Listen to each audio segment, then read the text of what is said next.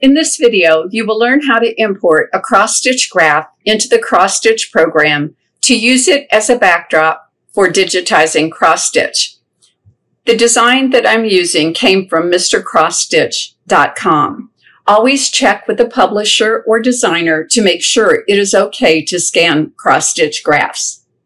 Before we scan, go to Options, General tab, and make sure you have selected Corel Photo Paint for touching up artwork, and then click OK. Go to Artwork Canvas, click on Scan Artwork, and your scanner will initialize. Now, there are 3 settings that you'll want to make sure that you set before you scan. You want a color document. You want to make sure and scan at the actual size, and this cross-stitch graph is 8.5 by 11. You can also change the resolution. Where you change these settings will depend on your scanning software. I click on Scan, and the scanner will begin scanning the document. The document is scanned. I select Done, and the graph will appear on my screen. Now, this graph has a white border around it, and I want to crop that white border. So I'll go to my crop tool, which is with the eraser tool, and click in the corner of the graph and drag to the lower right corner.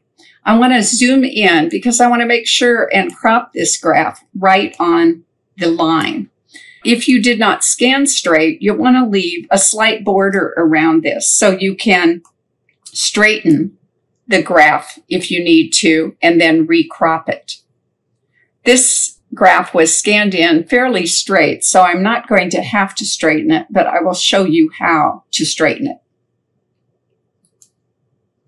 Once you get the lines aligned with the edge, just double-click to set the crop.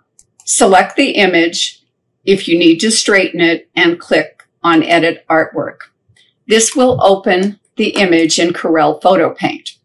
Go to Adjust and Straighten Image, and you can change the grid on the image if it makes it easier to see the grid lines.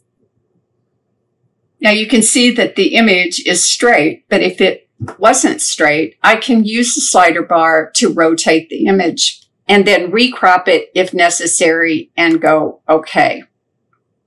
Then you'll click on Finish Editing, save the changes, close Corel Photo Paint, and the image is back in Artwork Canvas.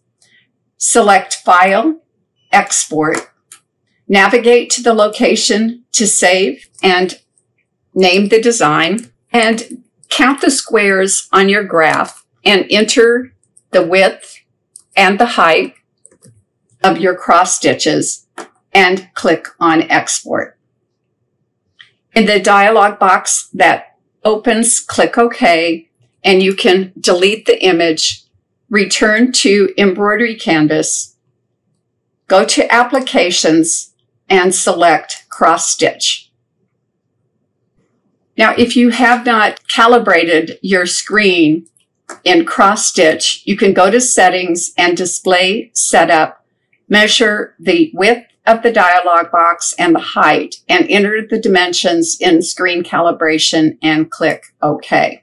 Go to the Picture mode, select Load Picture, and navigate to the location of your saved scan. Select the scan and click on Open. Right-click on the image and enter the number of crosses in the width, the number of crosses in the height, and click OK. You'll see now that the image aligns with the crosses on your cross-stitch screen, and you are now ready to digitize the picture.